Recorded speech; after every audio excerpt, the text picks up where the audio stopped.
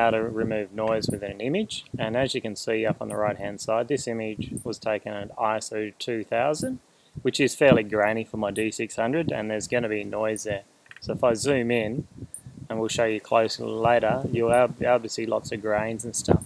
But I think one of the first steps to take in camera is, before you take the photo, is actually expose to the right.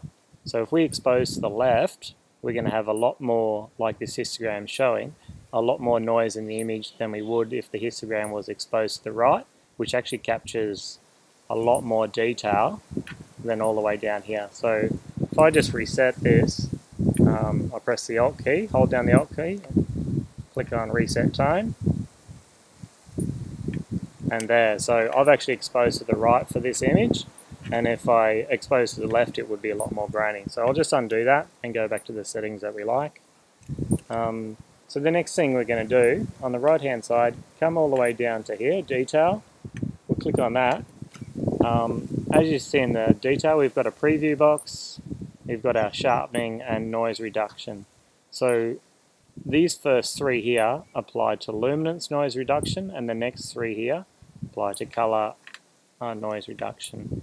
So first of all, let's zoom it into 100%. As you can see, maybe 100% is not big enough, or it's 1:2, so maybe that's 50%. I'm going to change this to 3:1, just so we can zoom right in and see what's happening and see how much noise is in the image. It's a bit crazy. Alright, first step is come over to luminance. So let's click and drag luminance up and down, and if you leave it a bit you can actually see the changes take effect. If we hold down the Alt key, it gives us a more accurate view and puts the image in black and white, so we can see what the noise is really doing. So sometimes you have to drag it and just wait a little bit to see what happens. So I think any more than that, like if I take it right up to 85, it's too much. You're going to lose a lot of detail. So I'm liking around the 35, 36 mark. So I'll let that go. The detail, so this is more detail, less detail. So if we drag it all the way to the right, it's actually showing more detail in the image than if we drag it to the left. So it's bringing back the details, but the thing it does is actually brings back in more noise. And the same again, hold down the Alt key or the Option key on the Mac and drag. I just drag all the way to the right, leave it for a second, and all the way left just to see. There's actually not too much difference in contrast, so it probably doesn't matter where we put that one. Alright, so our next bit is color. So we don't need to hold down the option for color because we want to see the difference in color noise. The default settings are 25, 50, 50. So again, I'm just going to drag it to the right and see if it takes out any color noise, and drag it all the way to the left. And you can actually see quite a difference in the color noise. So it's actually a lot smoother when we bring the color noise up above like 50, or default's 25, but when you go up above 50, it's starting to remove that noise. And then we do the same with detail. So do we want more detail in the color noise or less? When you go less, it starts to give this horrible, like, I'm not really sure, like watered look. It looks horrible. So let's just go up here. It doesn't matter if some images are a bit grainy. I think it adds to the character. And of course smoothness. So all the way up gets smoother, and all the way down is less smoother.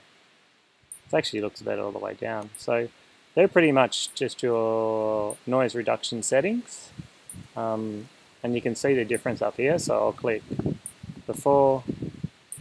Oops. There we go. So there's before and there's after.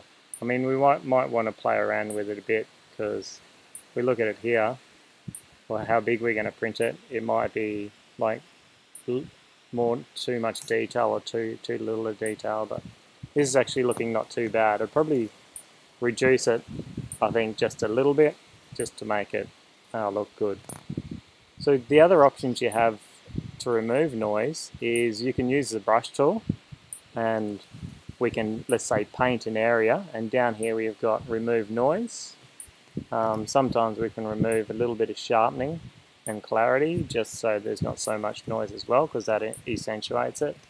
But I don't think this tool's as effective as doing a global adjustment as we did down here in the other settings.